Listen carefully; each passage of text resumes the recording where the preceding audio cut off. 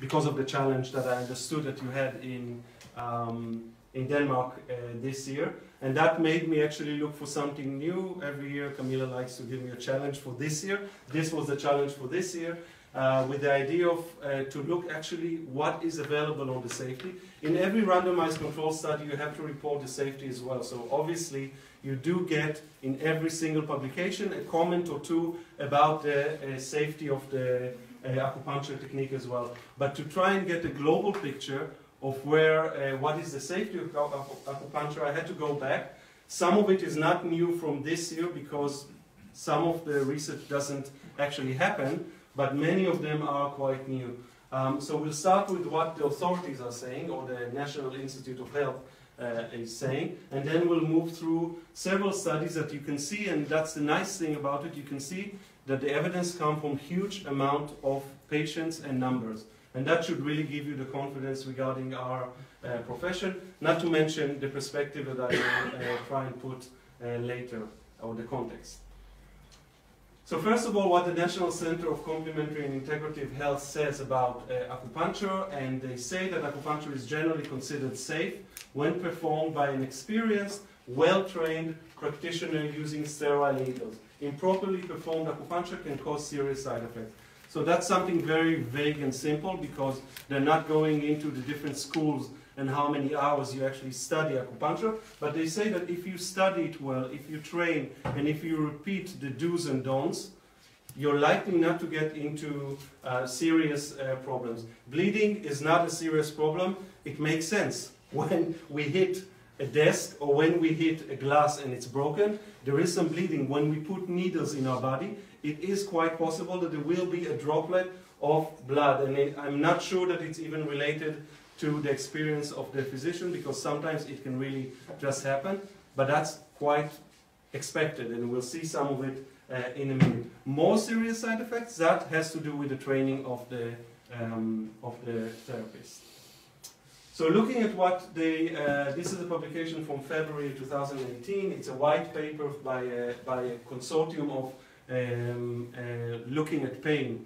It's a task force, and they wrote about acupuncture therapy safety, and they first of all mentioned something that has not been updated since '98 because nothing bad has happened since. So the NIH wrote in a consensus statement in 1998 that the incidence of adverse effects is substantially lower than that of many drugs or other accepted procedures for the same conditions. We're talking about 1998, so that's 20 years ago. They already mentioned that not much is happening bad with acupuncture, and even less than what is happening with drugs. It shows that acupuncture is safe when it's performed by appropriately trained practitioners with infrequent minor side effects, where serious complications such as infection of pneumothorax are directly related to insufficient training.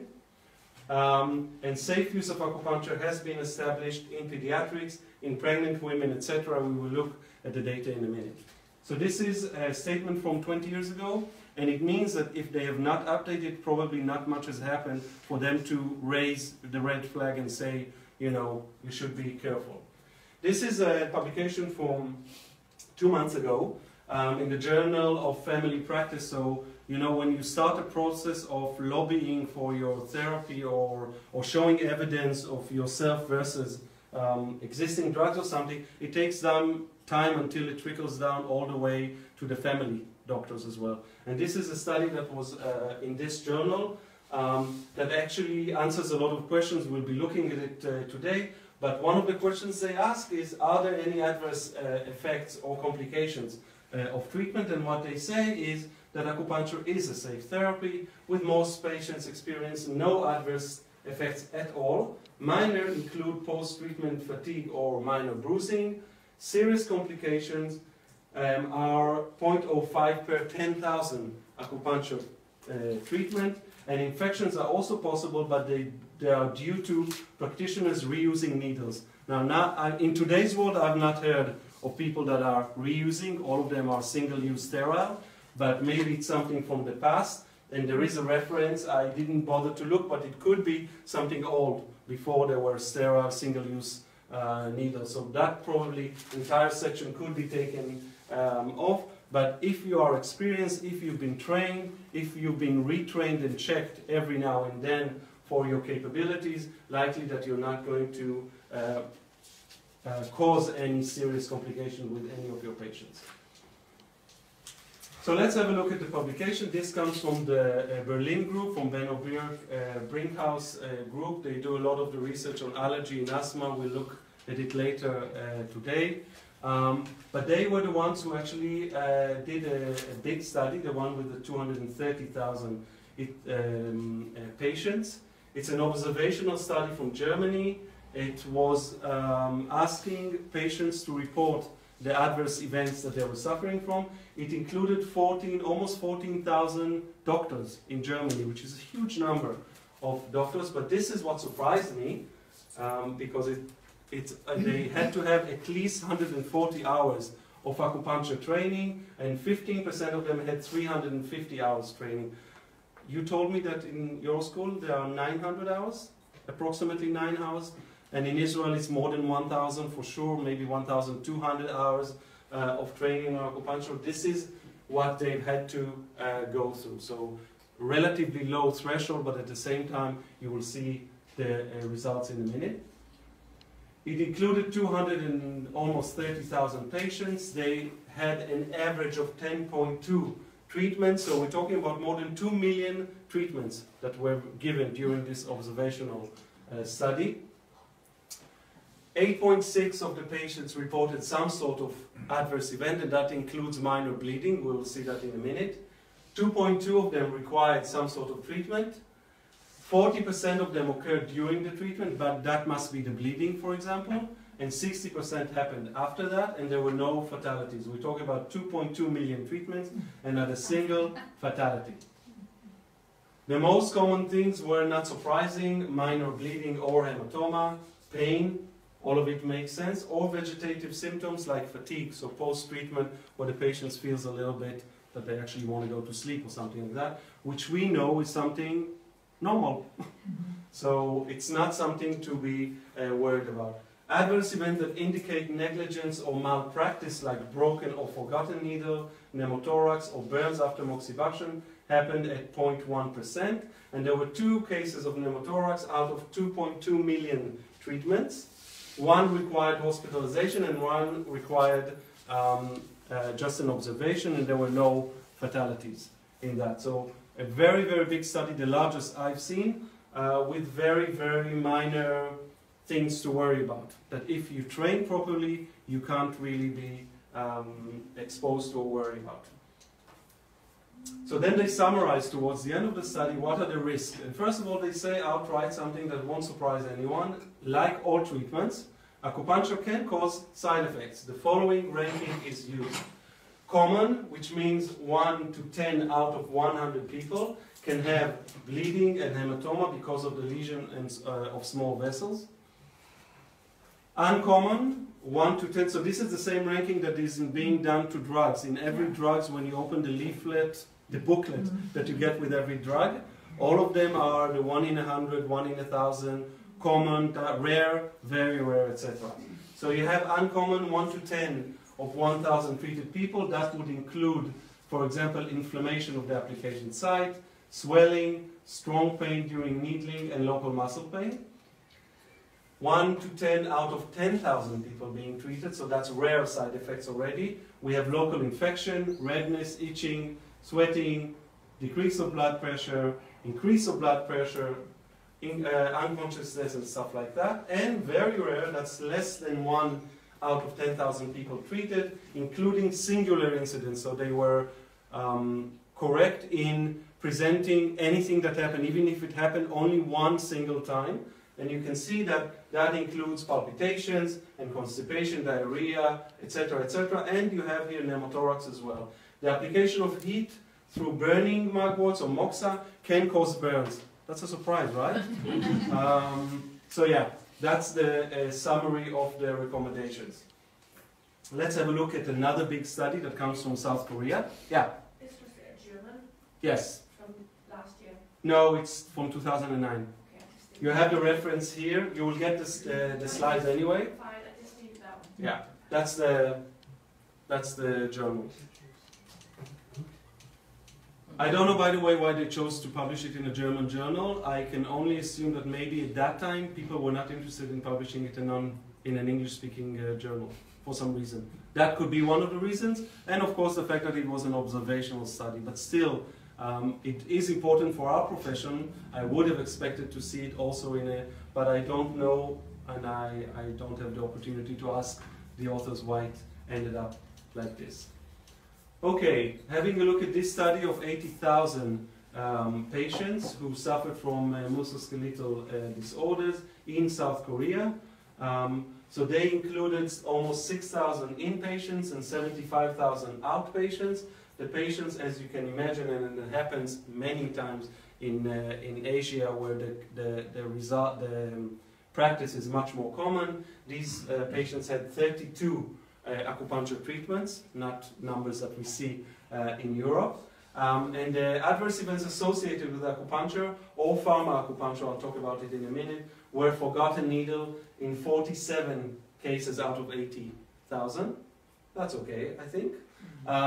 Presynoptic episodes, so that's fainting in 4 cases, pneumothorax in 4 cases, infection in 2 cases. And they were mild, requiring little or no additional intervention and leaving without any damages. In Korea, they like a lot to do pharma acupuncture, which means that they also inject or use bee venom, and that's why they cover everything in there. So there's acupuncture and there's pharma acupuncture, and there's additional things that they inject as well sometimes, but we don't do it in practice, so I excluded all the data that is not relevant for us. Look at the frequency classification according to what is done for medicines as well. You can see forgotten needle happens at 0.01%, fainting occurs at 0.038%, infection and pneumothorax at 0.001%. That's not something that people have on their radar if they're well trained. And what they say here is that the take-home message from this is that possibly reflecting error reduction could be through education and corrective action as a result of the internal auditing, education sessions on hand sanitation and alcohol, and also appropriate needling retention and removal method in high-risk acupuncture points can prevent pneumothorax as well. So something quite simple that we should all be doing, and schools should be doing that, and then you can avoid some of the more serious potential adverse events. Having a look at the study that was published 3 years ago, this study looked specifically at patients who are using anticoagulants because they are more prone to bleeding, of course, and hematomas. And so this is a meta-analysis. What they found was 384 anticoagulated patients that had received almost 4,000 treatments. What they did see was minor to moderate bleeding, hematoma, one of them was a large hip hematoma, blood spot bleeding, typical for any needling or injection and controlled with pressure or cotton, occurred in 15% of the patients out of 350 treatments. And altogether there was one moderate bleeding event occurring in the 4,000 patients. So again, something very minor, and in our profession something expected, especially when you are treating patients, old elderly probably, who are taking anticoagulants. You know that you should be more cautious in your needling and be prepared to manage it after you do the needling. And what they say is appropriate needling location and depth should take place. The observed 0.003 complication rate is lower than the previously reported 12.3% that happens when you do hip and knee replacement. So they actually compare it to operations, and they say with acupuncture you only get 0.003. This is the amount of serious side effects that you have when you actually do operations as well, but no one talks about it, as if operations are safe and there's no complications from operation. So as I said, this is the meta-analysis that was done on patients using anticoagulants who had some operations like the hip and knee replacement, and that was 12.3%, and the low level that in the study that I showed you earlier. And now we're coming to pregnancy as well, something very important. So there is the issue with pregnancy of which points to use or not, depends on the classics and beliefs and experience that you have. But more than anything, it's pregnant women do need support, not only during the pregnancy, but of course from things that they suffer during the pregnancy. And you can see that the most frequent condition that these patients had was lower back pain and fetal malposition as well. In terms of what the study showed, so this is a systematic review, it included 2,460 patients. The amount of, or the incidence of any adverse events, including the minor bleeding, was 1.3 per 10,000 sessions. Needling pain was the most frequent one, and what they conclude is that acupuncture during pregnancy appears to be associated with few adverse events when correctly applied. So if you have the training and education, you can't really go wrong. They do go into a little bit of discussion about the points that are forbidden points, according to some of the texts, but they haven't seen anything interesting to report about that. And what they said is that they summarize that it's generally mild and serious adverse events are where the present findings should be given to pregnant women together with the effectiveness of acupuncture, especially for lower back pain and other pain, in order to put things in perspective and then decide whether they want to go on treatment or not. How many was in that study? How many patients? 2,460. So if you're worried about all the bleeding that has happened during acupuncture, let's put things in perspective. And we'll look at versus standard medical care, we look at versus the opioids, and we look at other drug-related side effects that are usually not mentioned in the media. And that, I think, should help you put things in perspective. So first of all, this is a study that was published exactly 2 years ago in 2016 in the British Medical Journal, which is the third most important medical journal in the world. And they were trying to assess what are the rate of people dying from medical error. Now you can imagine that this is not something that anyone likes to report. No one writes, oh, he died because I made a mistake. But they did go into the files and try to find things that did appear as a medical error and assess the number of people that have died from it. So you can see, of course, like I said, first of all, medical error is being considered as an unintended act, of course, doesn't achieve, when the treatment didn't achieve its intended outcome, or the failure of a planned action to be completed as intended, or the use of a wrong plan to achieve an aim, or a deviation from the process of care that could have happened during the time. So it's not, other than the name error, it's not intentional, of course, but these mistakes that people do. And death certificates in the US used to compile national statistics don't have a code for medical error. So you have to look in the files if you want to try and find something. The assessment that they did was that we're talking about 210,000 to 400,000 people that die every year because of medical error in the US. And when you actually look at it visually, this comes from the CDC, which is a Center of Disease Control in America. It's a body that controls how many, or registers how many people die from whatever. You can see that the biggest killer in America is heart disease, then you have cancer, and then you have medical error as a third killing. And that's an underestimate. They give other, if you read this article, which is freely available, I think, you will see that there are other reports that have gone up to 400,000 and 500,000 people being dead every year, but they took the more conservative approach and calculated it as around 250,000 people that die every year because of medical error. So you can see that that is a little bit more threatening than acupuncture.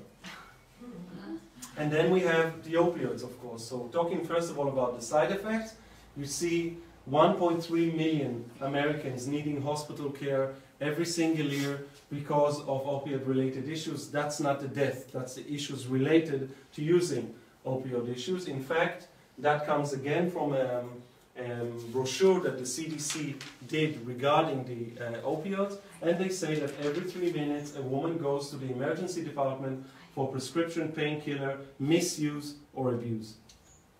In fact, when you translate it to number of deaths, and we will look at it later in the pain section, between 2001 and 2016 in the US, the number of opioid-related deaths in the United States increased by 345%, from almost 10,000 to 42,000. So that's incredible number. Or from 33 people dying per million of the population to 130 people dying per million of the population. So that's putting it versus the opioids. Then we have drug-related side effects and death. So imagine that you wanted to market yourself and say, you know, I'm an acupuncturist, come to my clinic, and then the people will ask you, what are the side effects of acupuncture? And you would give, oh, you'll suffer from vomiting, nausea, you'll be sleepy the following day, you'll suffer from anxiety, diarrhea, confusion, and more. This is a mild drug. Ambien is a drug for sleep, made by Sanofi Aventis. And this is just a list from them. You can imagine there are other drugs that cause even more serious. I think that if you told in your Facebook or your commercial page that that's what you promise with acupuncture and some help maybe, not sure that many people would come to your clinic. So putting things again, everything has to be put in perspective of what are the possible damages with our profession. There are, people can die, but what is available out there that a lot more people are using and are exposed to and is problematic. And in fact, when you look at a new article that was published this year, they were looking at new prescription drugs and how are they in terms of the damage that they cause and side effects. And you can see that even properly prescribed, so when the doctor prescribes a medication and make sure that they do tell the patient what are the main side effects and issues that they should be looking at and or taking care of, you can see that you have about almost 2 million people hospitalized every year for the side effects of the drugs that they're taking. And we're talking about additional 840,000 people, hospitalized people who are taking drugs that are suffering from the side effects of these drugs, that they need to be hospitalized. Because many people, and I'm sure you've taken drugs yourself, that take the drugs and they don't feel well and they stop it. And then they go to the doctor again and say, you know, this doesn't work for me, or I'm in the toilet all the day, I need something else. But this is not the case. We are talking about drugs that have caused, from the side effect, caused to be hospitalized. And then the assessment was that 128,000 people die from drugs prescribed to them. That includes the opioids. So 80,000 are from other drugs, 40,000 are from opioids alone. And if you look, and that makes prescription drugs a major health risk. In fact, it ranks at number 4 with stroke as a leading cause of death. If you look at the European Commission, they assess that about 200,000 people in Europe are dying every year from the side effects of the drug. And that of course includes opioids as well. So in total we have 328,000 people dying every year in the US and in Europe from prescription drugs in total. And that of course causes the authorities to do monitoring all the time, and they report things in a quarterly manner. You have here the FDA adverse event reporting system that every 3 months, every quarter, they do a report of what happened the 2 quarters before, so that they can then assess if they want to change the prescription information, the prescribing information of the drug, and tell the company that they need to change it or do additional monitoring.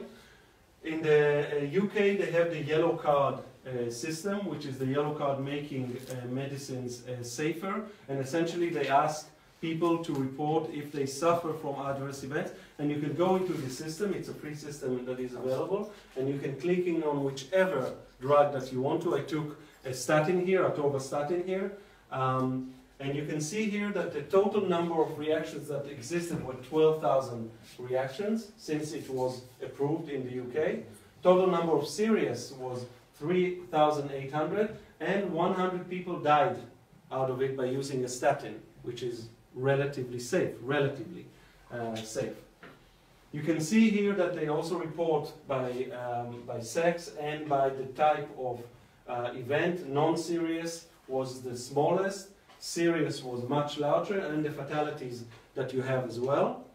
And if you look at the list of things that people suffer from, you can see things that, again, if you published it on your website along with what are the dangers of acupuncture, you won't have anyone coming into you. So these are things that you have to go and look for, and it only reaches the newspaper when someone dies. When someone really dies or they are serious of death, then suddenly we hear about it.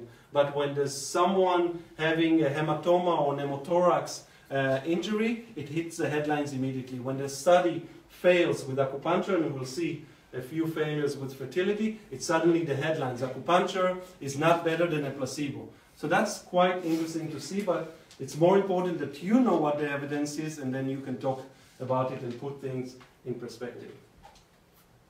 So at the end of it, I go back to the word of perspective. The most important thing is putting everything in perspective. This is a quote from Bruce Lipton, who I really like. He's the one who wrote a book about the biology of behavior, which means that we essentially determine everything that we think.